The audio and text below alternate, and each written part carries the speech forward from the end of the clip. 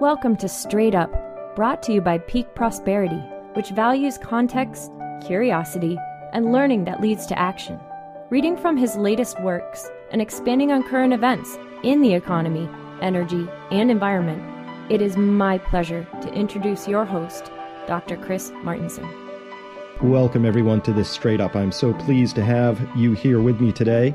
I'm going to be going through the piece that was posted on Friday, August 9th, 2019. This one is titled The Hard Truth: Why Hard Assets Are So Important Given the Current State of Global Markets.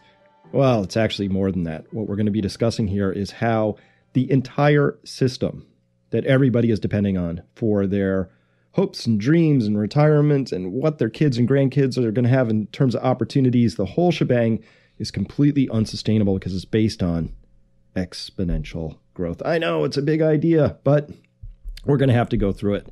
And I know, look, it's very easy these days to get sucked into the mini dramas playing out across our digital screens. This happens to me all the time, right? Trump tweeted this while the stock market did that. Uh-oh, somebody's experiencing something awful over there. Or wait, hey, they're having a stroke of great fortune over there. Oh, look, Kittens. You know what? Watching CNN, to me, it often feels like the inept product of a university committee that sought to create a program of sensitivity training for adult sufferers of acute ADHD. You know, after just 5 minutes, you know what it's like to be trapped in a brain that's distracted partway through every thought pattern and cannot maintain enough attention to form a coherent sequitur. You know, congratulations, CNN, or the sensitivity training committee, because I know what it's like now to experience adult acute ADHD. However, if we set all of these entirely useless distractions aside, it's quite apparent that something big is going on. And it's not positive. You can feel it in your bones. People are worried. We're nervous. There's violence. There's anxiety. What is causing it? That's what we need to talk about today, because it's none of the things that are being presented in the mainstream media. And it's a complex story with a lot of moving pieces, and it takes a little bit of effort to puzzle it all out. But more and more people are arriving at the same conclusion. Something is going to break. To resolve the dots into a coherent picture, we need to take 2 giant steps back and take in the whole canvas. The Cliff Notes version is this: the numbers just don't add up. Hey, if you get that, you can click off here, wander on your merry day, because you already get it. The numbers, they just don't add up. Big changes, they're actually already underway. Specifically, the unsustainable cogs in the global economy are slowly grinding to a halt. Remember, collapse is a process, not an event. So to understand what's really happening here and why these big changes are happening, we're going to take giant step number 1, growth. We have to talk about growth. The age of unrestricted and maybe unexamined growth. It's over. It was a good run. But now we've got to live within certain ecological and resource budgets, which means we've also got to live within some fiscal and economic budgets. Virtually nobody in power wants to do either of those things. Of course not. Well, maybe a few here and there. Most of them retired recently or close to it.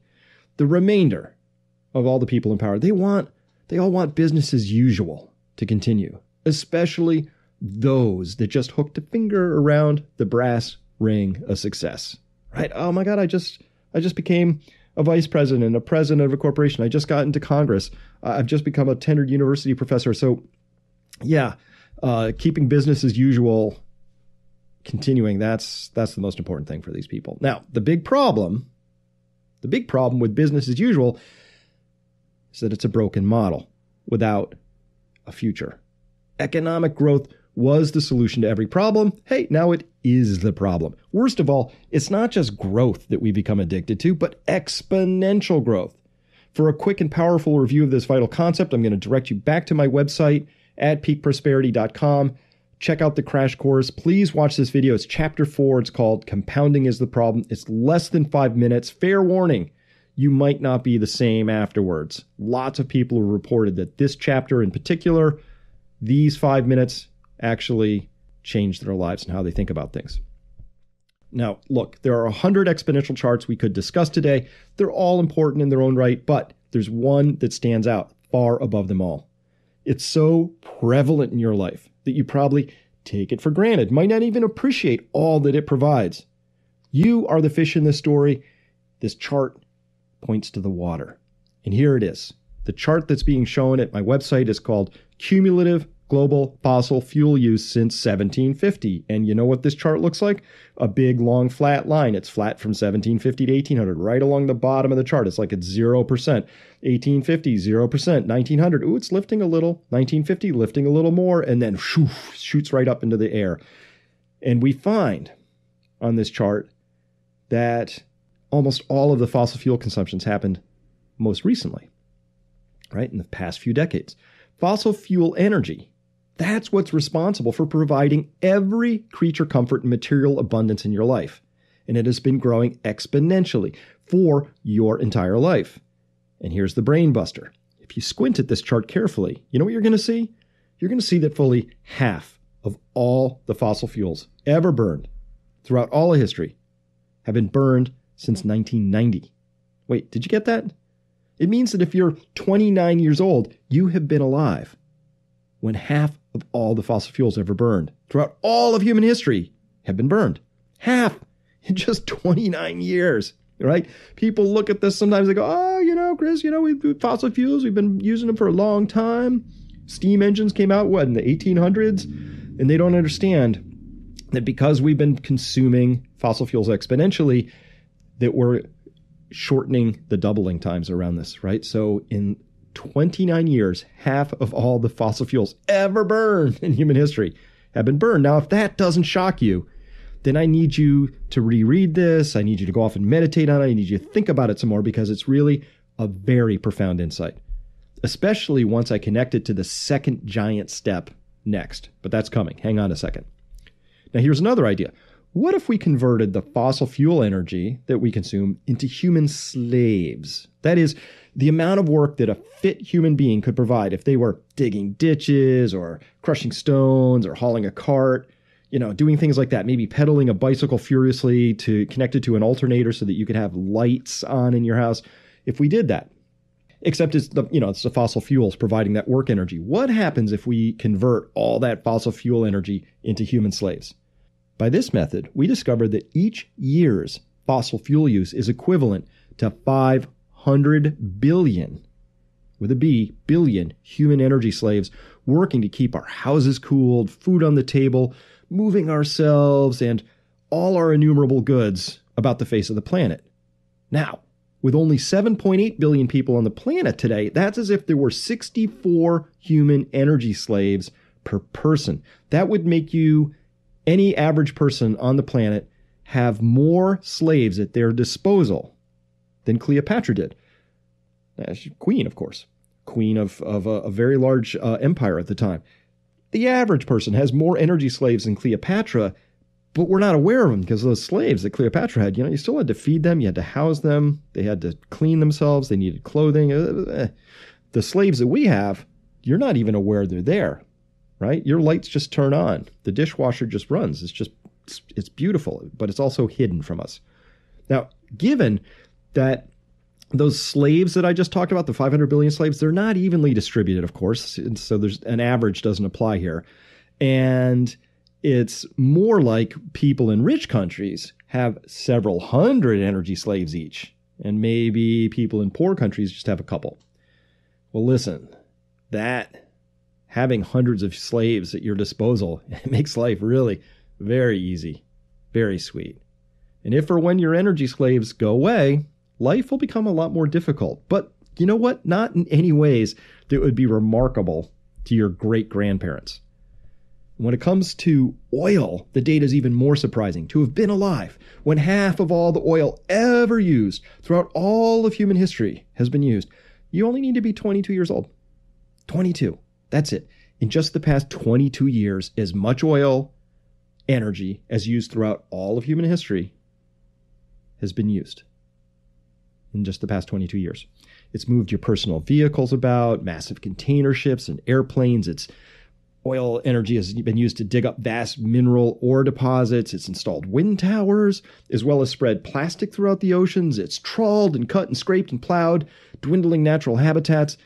It's very difficult to overstate just how much material abundance that oil energy has brought to the world. All of it would be closest to the truth. This is water to a fish. We're surrounded by it. Most people are completely unaware of just how much abundance the surplus energy from fossil fuels has brought to us. It's like we were born on third base, but we think we hit a triple. We're just clever. We're clever humans. We'll figure something out. Well, now let's ask a different question. Ask yourself, how long will it be before another volume equal to all of that ever burned out throughout human history up to this point? How long before another volume equal to this moment and all of history in the past will be consumed? That is, I'm asking the question, how long before the next doubling? Another half equal to the last half. How long? Well, at current rates, that's just going to be another 21 years. Weird, huh? But that's how it works. It's the miracle of compounding. Each doubling consumes as much as all the prior ones before it. Now, this is awesome when it works for you in a portfolio. Sneaking and treacherous, though. It's very sneaky and treacherous when it's working against you, as it has for the actuarially deficient pension plans. They're experiencing negative compounding. And that's just utterly destructive, right? Einstein called compounding the eighth wonder of the world, and he said that he who understands it earns it. He who doesn't pays it. Now look, I know energy extraction. It's a complex arena. I'm not asking you to become a world-class petroleum or coal geologist or anything like that, but merely just use your intuition. How many more doublings of fossil fuel consumption do you think we've got? Do we have one more? Can we manage to find and burn another amount of coal, oil, and natural gas equal to all that has come before? Even if your intuition says that we've got one more doubling, or possibly two, there's a hard limit in there somewhere, right? Sooner or later, there's a limit to the exponential extraction and use of fossil fuels. Some days it just becomes too difficult to extract the remaining dregs and dribbles at a faster pace. That's when the peak occurs. Then everything we take for granted changes. The water drains from our tank. We rather suddenly become acutely aware of the water's absence. It's all fun and games when you're adding more energy slaves to the mix. You start subtracting them, and it's less comfortable, right? That day, though, that day of that peak is not as far off as you might imagine, especially if you read the mainstream news, right? This is the most surprisingly important hidden information that exists today. How long do you think that day is? I personally think it's maybe a decade, maybe two, right? Maybe the Arctic melts and we discover there's just vast pools of oil under there, but it's out there and it's not that far away. By taking that one giant step back and looking at the energy situation, the exponential use of fossil fuel energies, so much becomes clear about the future and what it can and what it cannot offer. One thing we cannot assume any longer is an endless horizon of exponential growth in energy extraction. You can't assume that any longer. With that one insight, literally everything about investments in economic growth suddenly changes. If you have money invested in the markets and you care about the future, the next step we're going to take really matters to you a lot. And that's giant step number 2. We call this one the economy and energy. Economic growth depends on energy. Wow, there it is. It's this concept more than any other that serves to cast a light on the future, right? A very bright light. Out of all the economic charts and data I have, and I got a lot of them, I got quite a bit. This next one is really, it's the most robust, it's the most rock solid of them all. It shows that economic growth, GDP, that's how it's measured, and growth in energy consumption over the past 50 years have been tightly coupled. Now, there's a chart here at the site. It's actually titled GDP and energy are tightly coupled. This comes from Ugo Bardi's work, and it's just graphing two things. On the y-axis, heading up and down, world GDP in trillions of dollars. On the x-axis, world energy consumption expressed in millions of tons of oil equivalent, right? So if because we got a lot of different, we get fossil fuels, our coal, oil, natural gas. We've got nuclear. We've got hydro, some wind and some solar. But if you convert each one of those into its oil equivalents, it makes it easy to express just a single thing. So it's total energy consumption expressed in oil and world GDP. And you know what you see? You get a nice straight line for the past 50 years from 1965 to 2016. A nice straight line. And the data points all fall really very neatly, either right on that straight red line or very close to it. And what that tells us, because it's a straight line, is that there's a very tight relationship between global economic activity and global energy consumption. The units can be defined.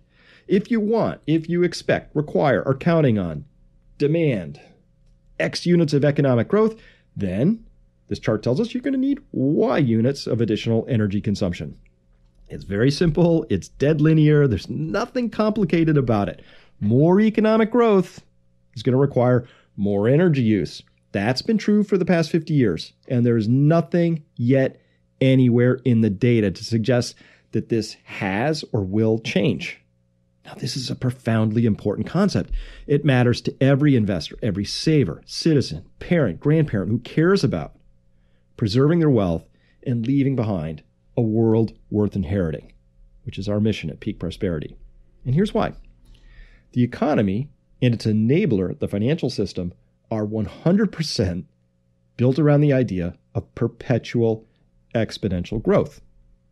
Well, as we pointed out above, before I should say, here on a recording, that exponential economic growth is based on energy growth.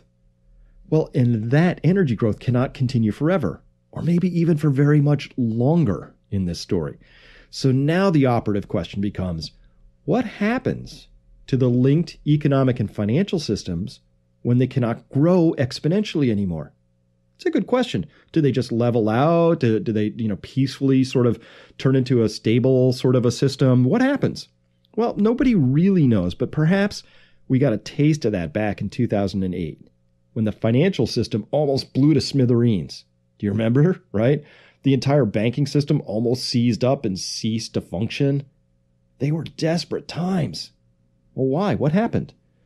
Simply, all of that almost broke because credit stopped growing exponentially for the first time since the 1950s. I'm showing here now a chart which shows total debt in the system because we have a debt-based monetary system. And this is data from the Federal Reserve. It comes from the FRED, the Fred website.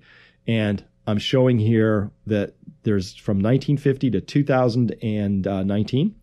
We see here that there is this red line that's rising exponentially, except there's a little wiggle there, right there around 2008 and 9.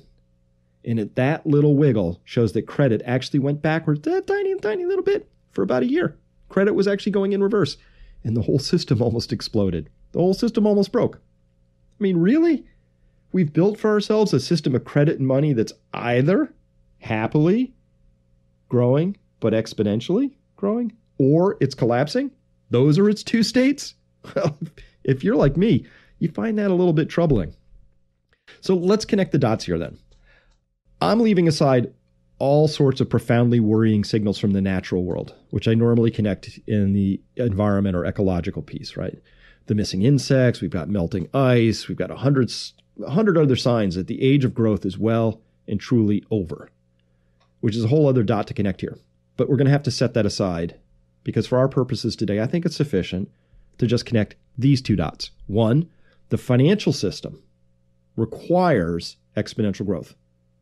Two, fossil fuels are finite. You get that? Point one is dependent on this thing called infinite growth.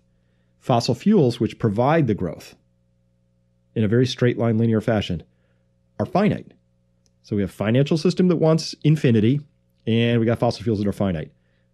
Dot one, dot two, there's tension. That's the tension that's starting to show up. Most people aren't aware of this. they feel it in other ways. And so we have these divisive, increasingly fractured political debates, and we have increasing suicides, and we have people numbing themselves out with eating too much and playing video games and even suicide. Whatever those markers of stress are, the real stress in the system is our common narrative. The thing that everything's been hooked to is this idea of how our economy is going to provide for us. But the economy doesn't provide anything actually for us. Really, it's the energy that provides those things for us. The economy is the way we parse that energy out. The energy in this story is beginning to dwindle and wind down. All right, one other point to weave in here to connect those two dots. So maybe it's 3 dots I have to connect. Dot 1 was financial system, requires exponential growth. Dot 2, the source of that growth is fossil fuels, and those are finite. The third dot here is that currency, money, debt, things like that, they're not actually wealth. Although we confuse them with wealth in the popular press all the time, to the point that most people actually are confused and think of money and debts as wealth, but they're not. They're claims on wealth. And it's a very common thing to mistake money and debt as wealth. So, and what do you mean debt as wealth? Well, if you own $1 billion of U.S. Treasury notes, well, that's the debt of the U.S. government. But if you own that $1 billion of that, and maybe $1 billion of corporate bonds, right, you're said to be very wealthy. But what do you really own? Well, you own $1 billion, plus interest, of course, of claims on the future cash flows of the issuers of those bonds. But the bonds themselves, they're not real wealth in the sense, you can't eat them, you can't live in them, you can't do anything with them except maybe admire them in your portfolio. We own claims on wealth, things like cash, currency, bonds, stocks. We own those claims on wealth so we can someday consume or possess actual wealth. To do anything useful with bonds in this example, you'd have to first convert them to dollars, which are themselves liabilities of the Federal Reserve. And it's only once you've done this conversion that you can then exchange those dollars for the real goods and services that you actually consume, like houses and oil wells and land and gold, food, things like that. And that's the point. Everything we popularly call wealth today, currency, stocks, and bonds, they're actually merely claims on the final items containing real value that we wish to own or consume. Which means there always needs to be a balance between the claims on the one hand and the things on the other hand. Too few claims, we call that deflation. Too many, that's inflation.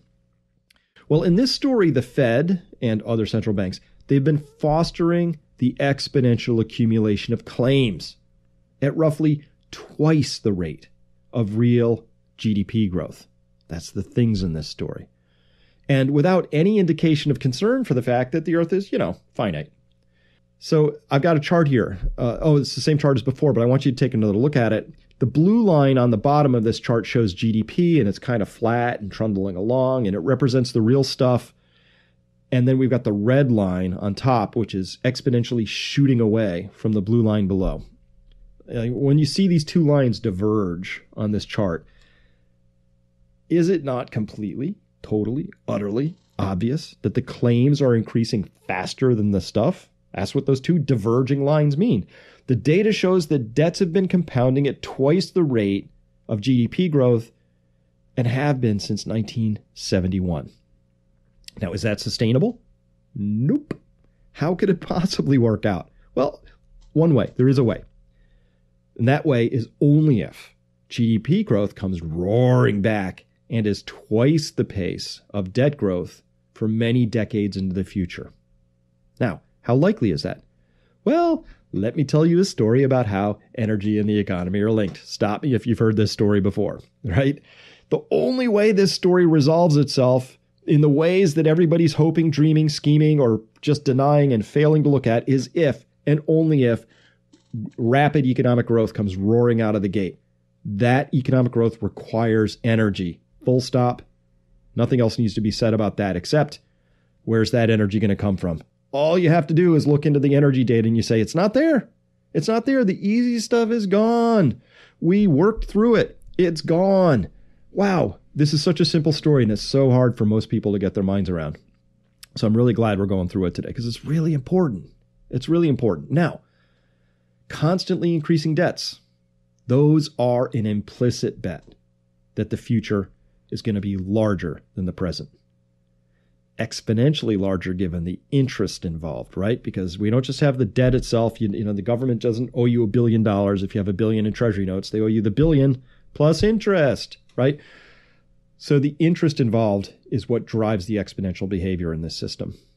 The real wealth to justify those claims is going to show up. That's the implicit bet here. Magically. Well, it always has, Chris.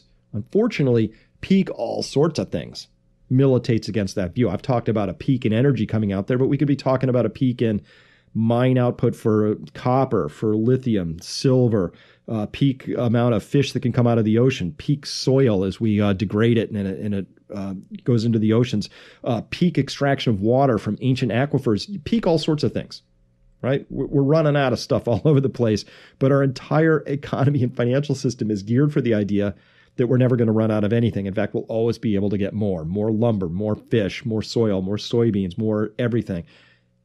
And I guess what I'm saying here is that the commonly held conventional view of the world and the future has got it all wrong. Dangerously and very badly wrong. Just because they've had it wrong doesn't mean you have to get it wrong. This is where the education comes in. This is where having the appropriate context and awareness and education around these things is really, really important. And that's why I do the work I do, and that's why you're listening today, is to get that understanding.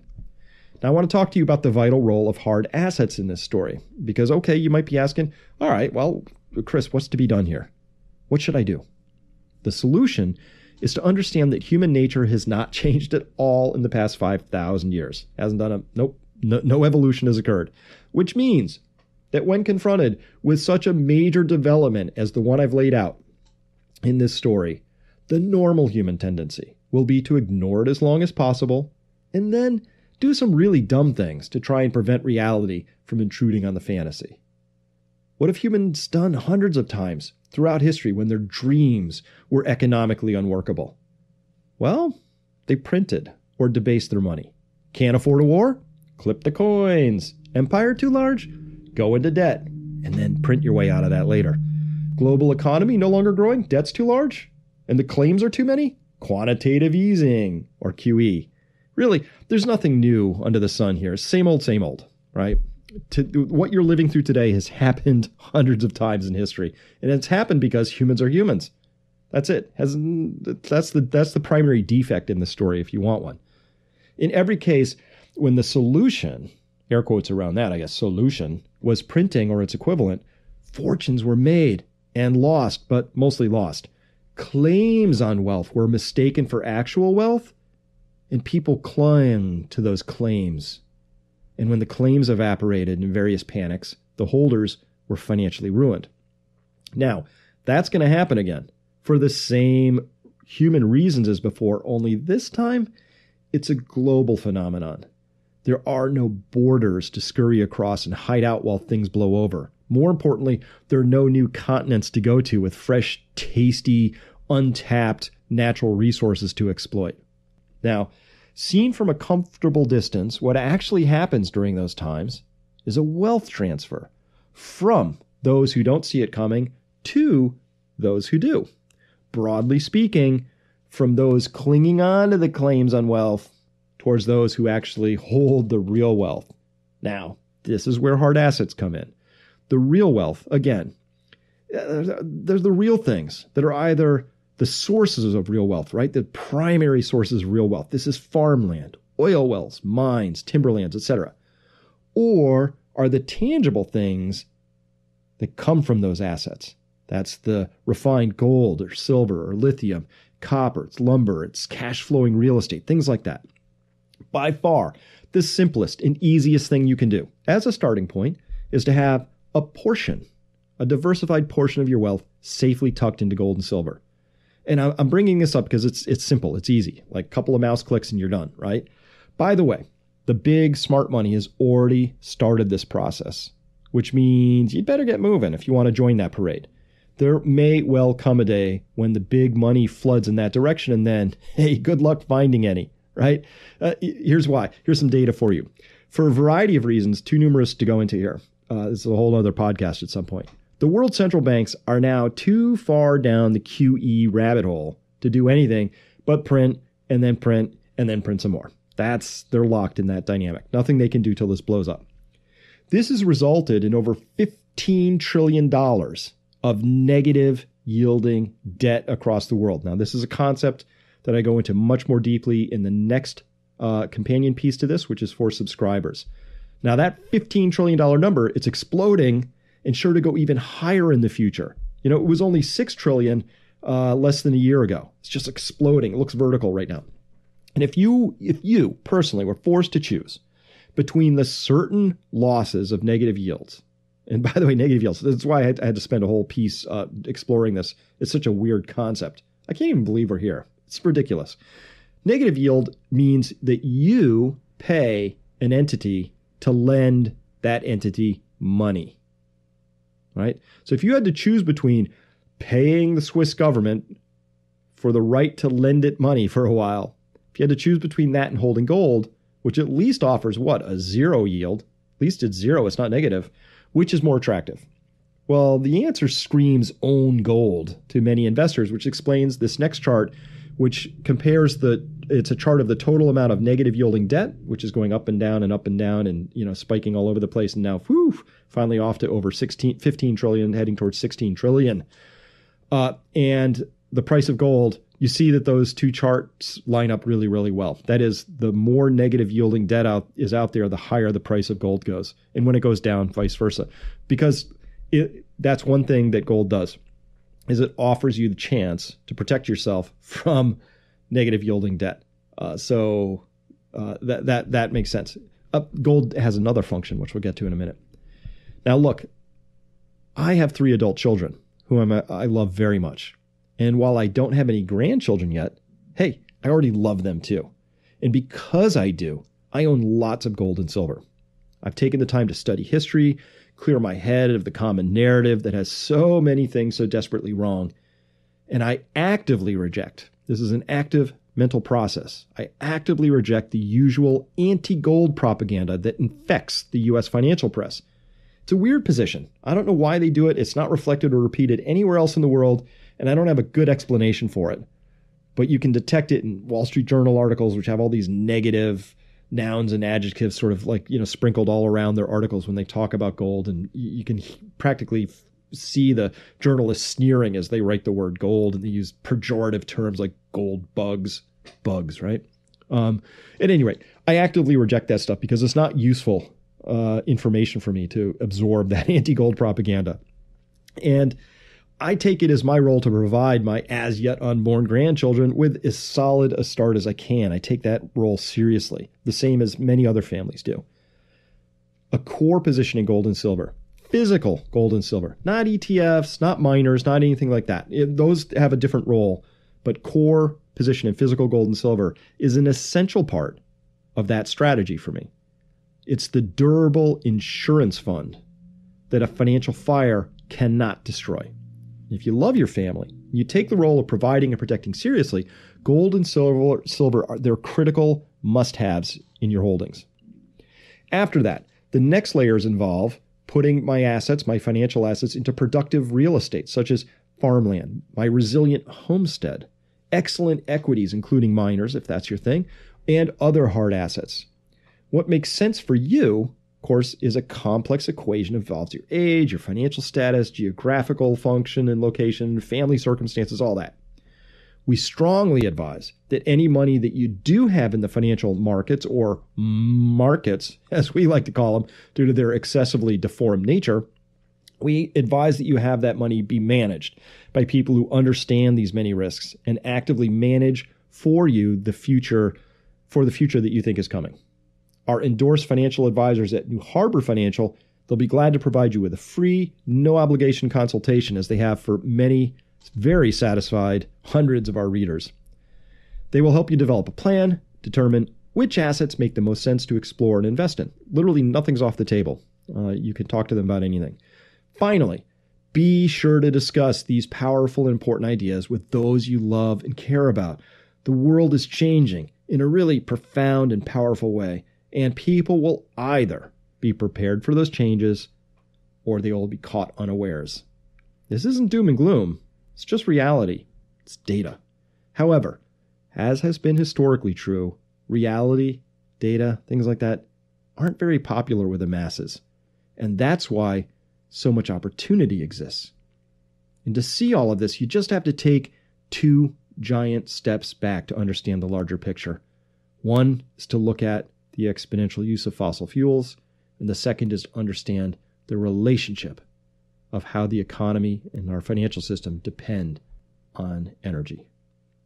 That brings us to the end of part one. In part two, defending against the global currency crisis, we take an in-depth look at the brewing global currency crisis. It's all in the charts right there. I got a lot of data in this next part, and how panicked the world central banks, they're going to make it worse. They just will. Futile, desperate rescue attempts. They painted themselves into a really difficult corner, and they're just going to slop more paint around, and it could get ugly. The sudden changes in global capital flows that are going to occur, this is what's going to throw the world into chaos. So we explore what that global financial system looks like. Understanding that is really critical. And the wealth destruction that's going to ensue is going to be much larger than most analysts and investors can even comprehend.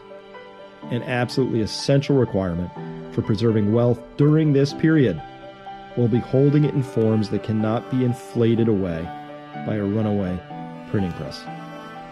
That brings us to the end of this podcast. Thank you so much for listening, and I hope you prosper and enjoy the future.